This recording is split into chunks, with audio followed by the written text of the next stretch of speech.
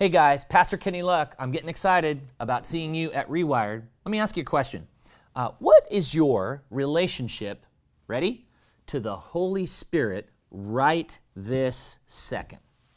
You know that Jesus said that your whole spiritual life rests upon your relationship with the Holy Spirit. He said, I'm going, don't worry, I will send the Spirit of truth to guide you. In other words, the Holy Spirit's supposed to be providing leadership for you right now, in your right now life, in your right now circumstances. So that's why I asked the question.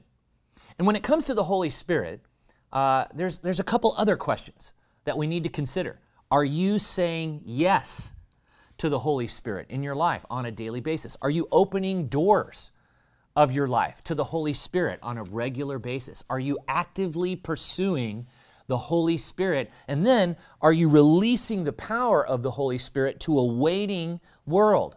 You see, guys, Jesus said, the Spirit of the Lord is upon me, and He's anointed me to preach the gospel to the poor, sight to the blind, release to the captives, and proclaim the favorable year of the Lord.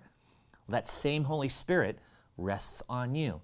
Did you know that God birthed the church through men filled and formed with the Holy Spirit, who began to relieve pain once filled with the Holy Spirit, reduce loads, raise the spirits of those around them, and then reach souls?